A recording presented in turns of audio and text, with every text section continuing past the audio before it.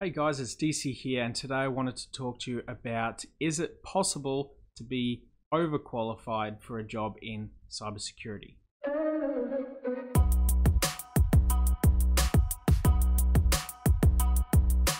So this was a question that was asked to me just last week, and someone was saying, I want to get this certificate and this and this and this and this and this and this, but will that make me overqualified for the position that I actually want to apply for? And it's an interesting question because there's sort of like a scale of where you should begin and your progression along. So I want to sort of talk about that a little bit in detail. So for example, this guy wants to go for a job as a SOC analyst, and he wants to complete a degree and then a CompTIA Security Plus, a Network Plus, a Linux Plus, a Red Hat Enterprise certification, a CCNA, an OSCP, and I don't know, one other thing. Now, is that sort of certification overkill for a SOC position? Definitely yes. And here's why. You should actually have your, I guess, experience and certifications aligned for the position you want to go for.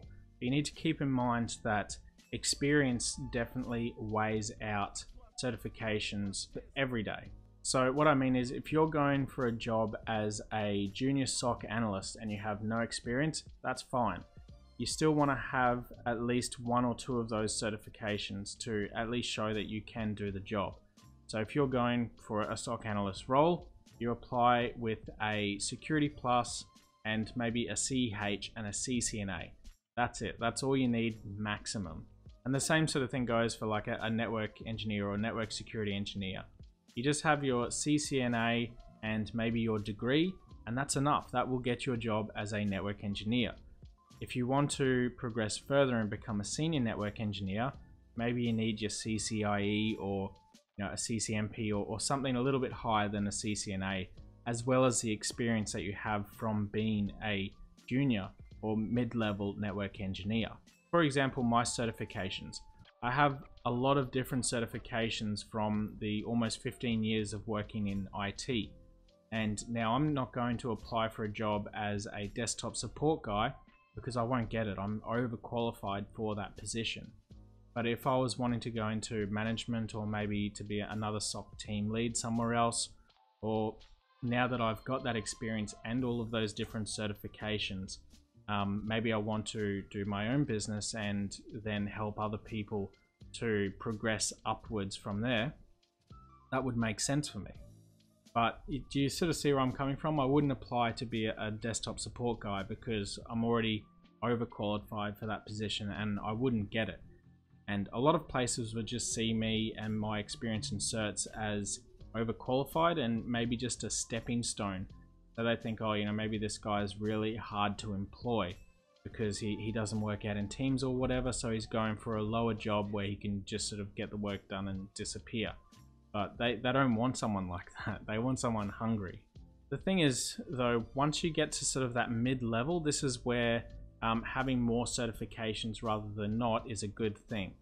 And what I would recommend here is to get your junior position out of the way and then get experience, at least 2 years, right?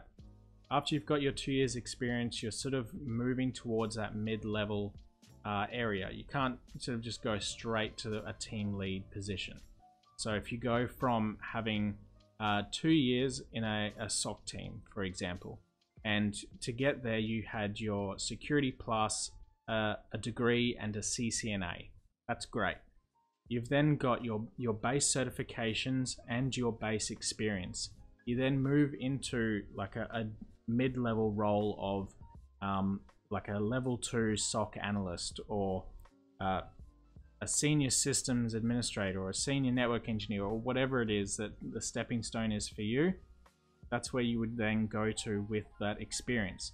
Once you've got that position, then you can move upwards with your certifications as well. So then you get your CYSA, or maybe you want to start moving towards pen testing. You get your advanced pen testing certification, or maybe then your CCIE or whatever it is, and move into that mid-level to higher range of certifications. And once you're at this point, this is where you can apply for pretty much any other certifications you want to build some sort of speciality, because that's sort of where the big money is. And usually what people do, because they've found their own passion within whatever they're working on, and then they sort of move upwards from there into whichever area and then become a senior level of that position. So I hope that sort of makes sense to answer that question. I guess the long and short of it is that yes, you can definitely be overqualified for a lot of positions, and usually that starting bracket is where it's a mixed area of people who have too many certifications or not enough certifications, or definitely not enough experience.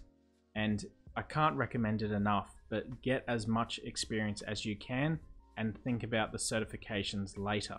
And I know it's sort of like which came first, the chicken or the egg, and in this case it's you need those certifications to get that entry-level job, and you need that entry-level job to then get those certifications. And I don't really have a good recommendation here, apart from doing some free certifications like the ones in some of my other videos that I've mentioned, to get you a job as a junior position and then moving upwards from there. Or if you have a degree, have a look at just getting a CompTIA Security Plus and a CCNA and moving into a SOC analyst role if there are any SOC teams around where you live.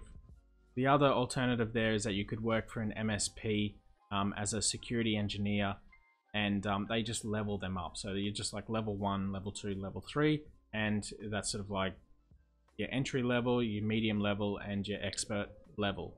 And you just sort of move up within that organization itself, or bounce between other MSPs. There's thousands of them around. And yeah, just sort of work your way up through that way. That way you're getting experience, and often those MSPs are going to help you pay for your certifications after you've sort of done the first few and proven that you're worthwhile to that company. Anyway, I hope this video has helped you and sort of cleared the mud a little bit. But anyway, thanks for watching. As always, don't forget to leave me a thumbs up if you enjoyed this video. Comment if you have any questions. I'm more than happy to answer you. And of course, subscribe for more videos just like this one. Thanks, guys.